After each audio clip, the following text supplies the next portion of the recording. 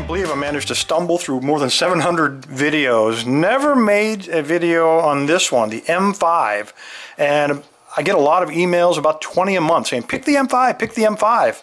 But you know, it's at the point now where I really don't want to give Master Lock any more of my good money for their bad locks. But here you go, I was out jogging, found this. Apparently it was hanging on a work truck, and I found it just past a speed bump. So apparently it hit the bump, the thing came off. And you can see it's pretty beat up. Some cars have been running over this thing, and the other side is really bad. This was the side against the pavement, so it's pretty jacked up. So I don't have any clue. I'm going to go ahead and lock it. There's nothing we can do with it, so I might as well lock it. So even if the internals are damaged, it doesn't matter. We'll just throw it away. We couldn't repair it anyway.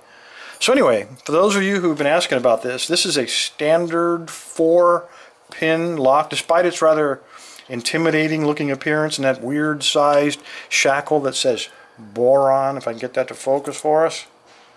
Looks like it's something special, but it's still that same old cheap core that you find in the number 3s.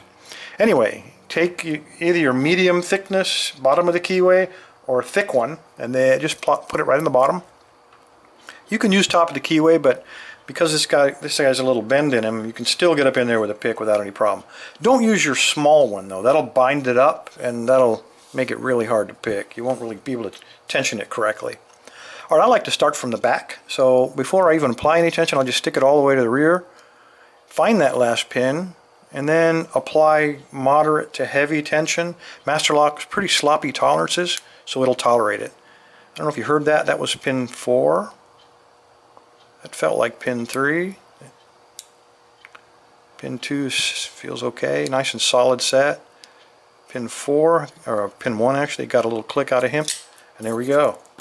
How easy is that? So, you know, their motto is tough under fire, but I think in this case, tough under tires is probably more appropriate. It's still a soft, creamy core. Anyway, fellas, thanks for your time. Stay safe, stay legal, stay away from Master Lock. Thanks, guys.